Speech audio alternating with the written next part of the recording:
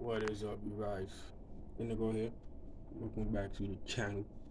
This is your Summerslam 2024 review. You know, Summerslam over the years, JD, shout out to JD, big bro. He used to call it Summer Scam for obvious reasons. You literally got scammed for your money attending those shows. But this year was none of that. This was Triple H's SummerSlam, and I think he killed it. First of all, quality over quantity always. Tony Khan, take notes. Nobody wants to sit for over 5 or 6 hours watching something. You're gonna get bored and tired. I thought this show, everybody was in and out. I still feel well. I don't feel tired, which is huge plus. Big homie's back, Roman, feel me? CM Punk.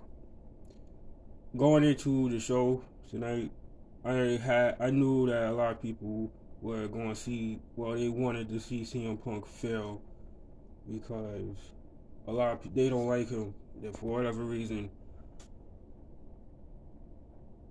I was about to make a politic joke, but I refrained myself to not say it on my platform. CM Punk, like it or not, he draws, like, people will tune in to see the guy. History showed that the AEW stuff needs to stop with Punk.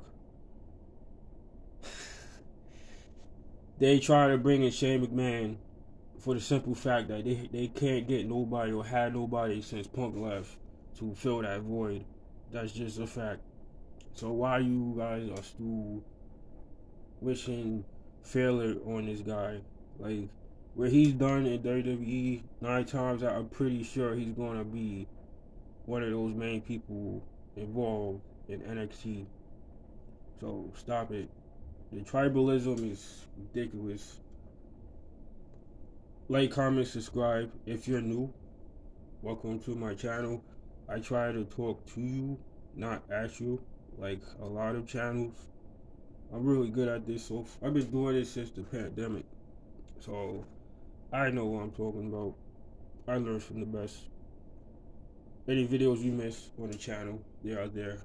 I covered everything in regards of Shane and Tony Khan meeting.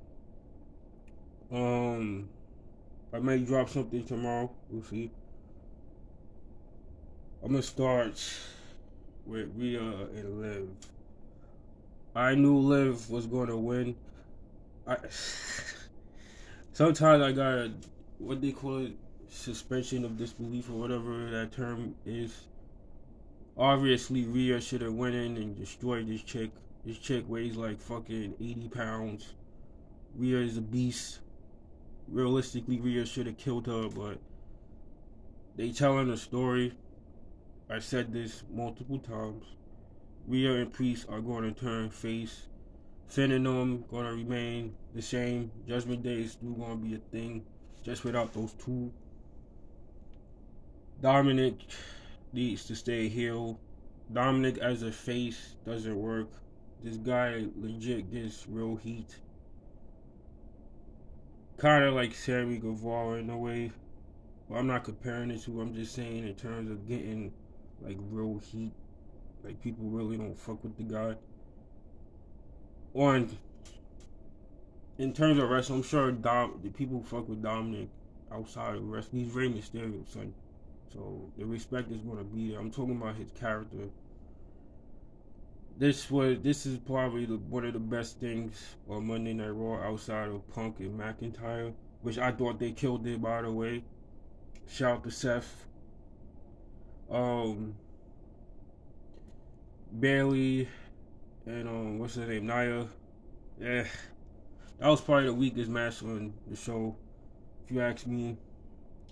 Cody and Solo was horrendous to sit through. Those two got no chemistry at all. I was bored. Punk and McIntyre I do see this probably being a triple threat match.